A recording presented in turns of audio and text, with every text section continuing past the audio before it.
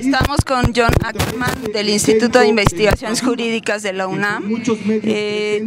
¿Nos podrías explicar brevemente la situación y en especial la respuesta del gobierno federal ante esta denuncia ante el Tribunal Internacional Penal?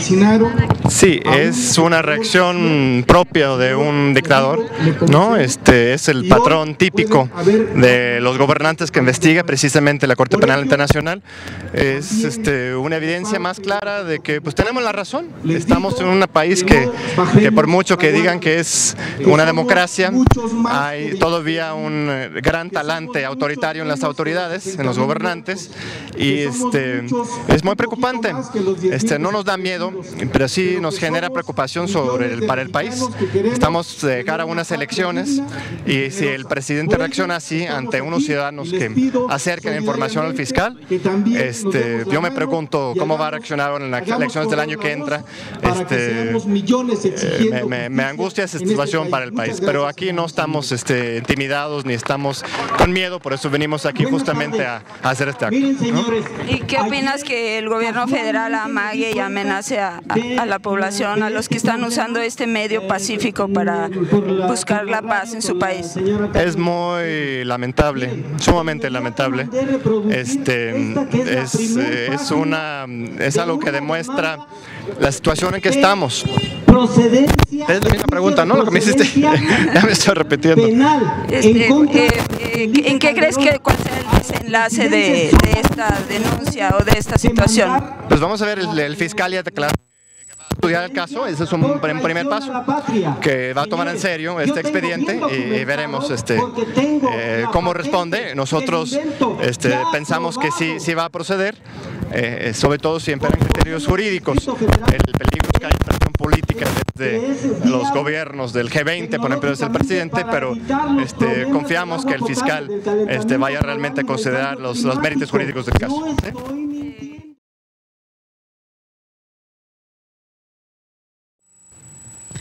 Can you tell us a little overview of this situation? In Mexico, we're undergoing very serious problems of violence and death. The violence and the massacres that exist in Mexico are easily comparable to those that exist in Africa and other nations. The International Criminal Court exists precisely to investigate these sorts of crimes against humanity. We have citizens exactly who is responsible for the systematic attack on society which existed in Mexico. We believe that it's not only the narcos outside of the government or the criminals outside of the government, but that there also are criminals inside the government. Calderón has done little or nothing to combat corruption, to end human rights violations, and we've had enough of this lack of effort, and we need international help, support, and good kind of international support, not like the militarized Merida strategy, Project Merida Initiative. We need support from independent agencies like the International Criminal Court to actually prosecute and investigate crimes, and Felipe Calderón should welcome this support, this possibility of the intervention of international institutions, but instead of that he's reacted like a typical dictator by threatening to bring legal charges against us. All we have done as citizens is use our freedom of expression to bring the information which all of us know about the disaster and the human rights violations and the humanitarian crisis which exists in our country to the International Criminal Court. How many people did sign this document? We now have about 25,000 signatures on internet and on paper, and this number is going up every day based on a response to these attacks by Calderón. So I think that it's going to be very difficult for the president to actually bring charges against us. We're not afraid because we're totally innocent of any illegality. They have committed no crime, they have violated no law. There is absolutely no way in which the president can take revenge on them for bringing information to the International Criminal Court. I think that we need to be more people every day. We need to organize and continue to inform about the truth in Mexico to international institutions, because because that's the only way in which we can take steps towards stopping the bloodbath which today affects Mexico, which is hurting this beautiful and wonderful country. Thank you very much. Thank you. Estamos con el licenciado Manuel Fuentes de la Asociación Nacional de Abogados Democráticos. ¿Nos puede explicar un poco sobre esta denuncia a Calderón? Sí, bueno, es una denuncia que se presenta ante la Corte Penal Internacional. Es una instancia que fue aprobada por las Naciones Unidas, que plantea la posibilidad de que de manera extranacional se puedan estar juzgando delitos de lesa humanidad. Estos delitos de lesa humanidad son cuando se afecta gravemente a la población, cuando hay una reiterada afectación sistemática de los derechos humanos y también por crímenes de guerra. Aquí lo que se ha planteado es de que el gobierno de Felipe Calderón ha usado al ejército, a la marina, sin sustento constitucional. Él es el jefe del ejército, él es el jefe de la marina y está documentado constantes allanamientos a viviendas sin orden judicial, está documentado el asesinato de jóvenes, de niños, incluso de mujeres, la existencia de retenes que no tienen sustento constitucional, el hecho de que haya habido innumerables secuestros de personas, incluso está documentado de que elementos del ejército se han llevado a personas que luego han aparecido muertas o que siguen sin aparecer. Esto motivó la necesidad de estar preparando una denuncia ante la Corte Penal Internacional, dado que los tribunales, los ministerios públicos, la Suprema Corte de Justicia no ha estado llevando a cabo el papel que debe de llevar. Prácticamente hay denuncias que se presentan y que jamás investigan y que por ese motivo se ha decidido acudir a esta Corte Penal Internacional, dado que de manera reiterada ha habido violaciones a los derechos humanos.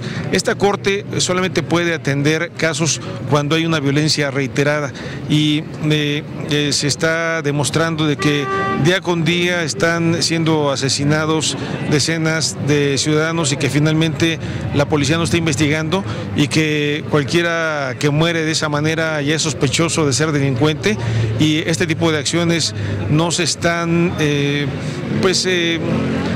dignificando lo que es el tema de la justicia.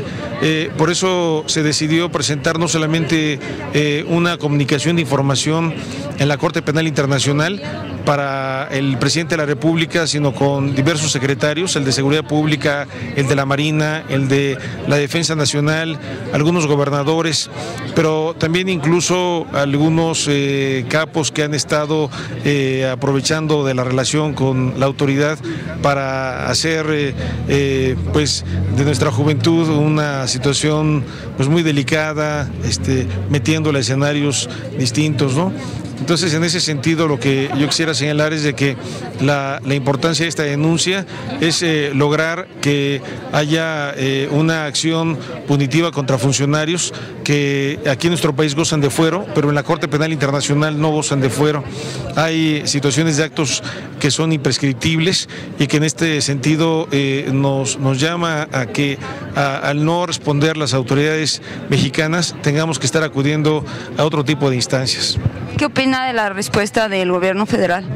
La verdad lamentable, yo me siento avergonzado de tener un gobierno así, porque no es posible de que quien está haciendo uso de un derecho de procuración de justicia, de libertad de expresión, esté usando los medios para estar amenazando, diciendo que va a explorar los medios posibles legales para actuar contra quienes lo están calumniando.